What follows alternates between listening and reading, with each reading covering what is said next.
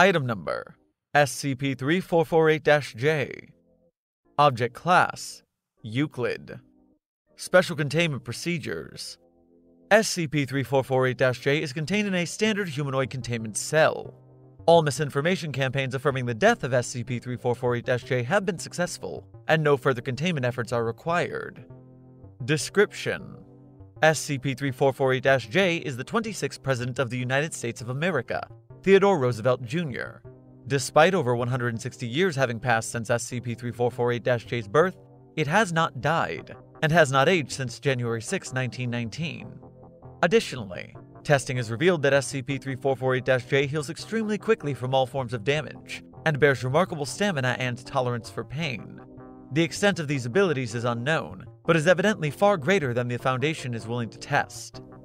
Discovery: SCP-3448-J's anomalous properties were discovered on January 6, 1919, after the former president emerged from his chambers having made a full recovery from his otherwise fatal ailments.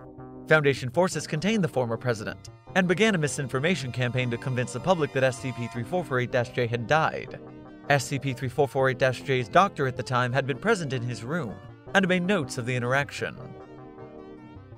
I am pained to confess that I had fallen asleep at the president's bedside, but I had been awoken by a strange scuffling at the door. I looked.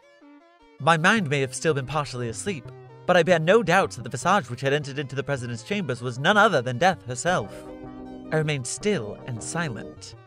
Even in my dreary state, and faced with the passing of such a treasured and important man, I knew better than to confront Death whilst she collects her soul. "Theodore," she said, "your time is up." She pulled back the sheets of the president's bed to reveal a messy assortment of pillows and wadded laundry.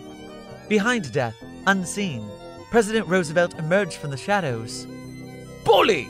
he said as he punched Death in the face.